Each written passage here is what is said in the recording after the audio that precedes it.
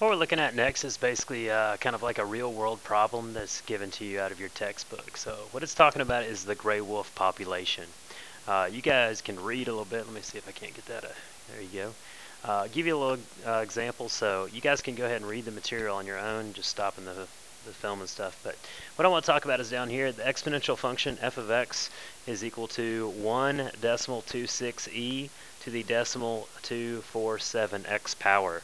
That models the gray wolf population in the northern Rocky Mountains. So we're talking about this section of our map right here as compared to the western Great Lakes.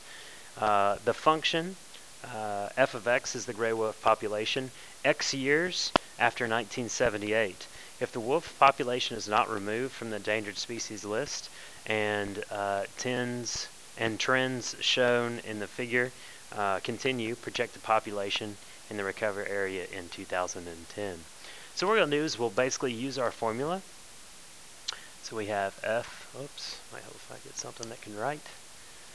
So we have f of x is equal to 1.26e. So there's that natural base, 247x power. And then what we're going to do is we're going to try to figure out what it's going to be in the year 2010. Well, to do that, we need to figure out what x is. So 2010, and it's basically x years after 1978. So what we'll do is we'll look and say, well, if you add 2 years to that, it'll be 80. Add 20 years to that, and it'll be 2000. So x for our problem right here is going to be 32. So what we're going to do is we'll basically take that value, and we'll say f of 32. Oops, I forgot the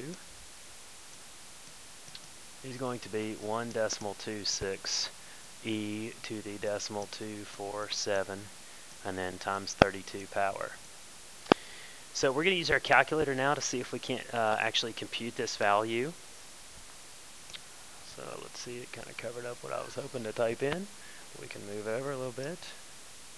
Turned it on. So first I'm going to go second ln, and I'll say decimal 247 times 32.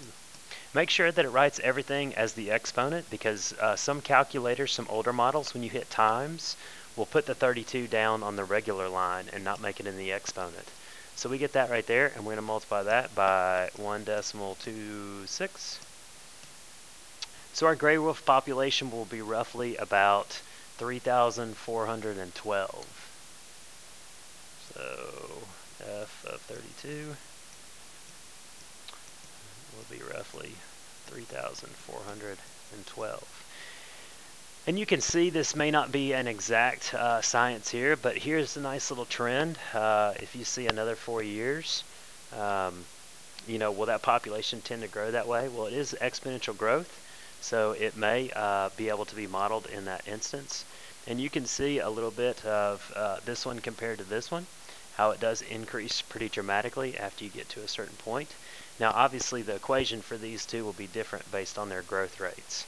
So with that being said, it would be important to know something like this, because not only would you have to come up, for an animal to survive, you don't want to overpopulate an area.